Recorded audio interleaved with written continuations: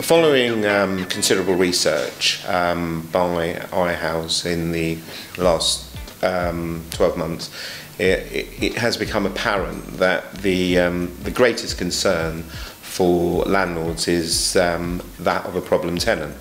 i.e. a tenant that's not paying his rent or is behaving in an antisocial manner, or sometimes where the landlord just needs the property back because they wish to sell the property.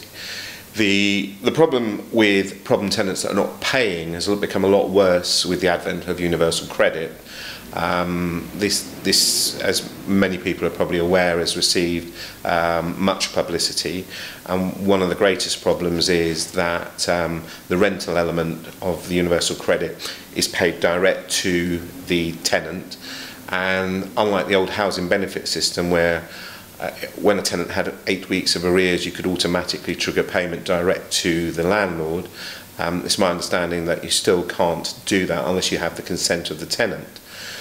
So with that in mind, and with the fact that we've also had stories of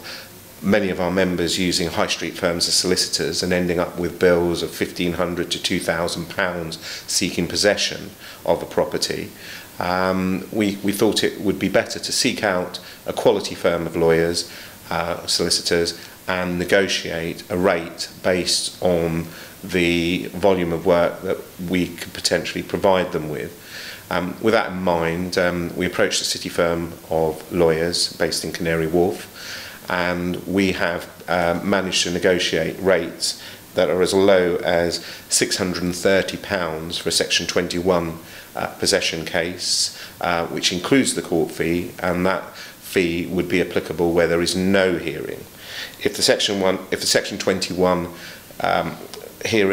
notice was challenged and there was a hearing, that would increase by approximately £180 to £810. In addition, where you have a tenant with arrears and you're going under Section 8, or you're going under Section 8 for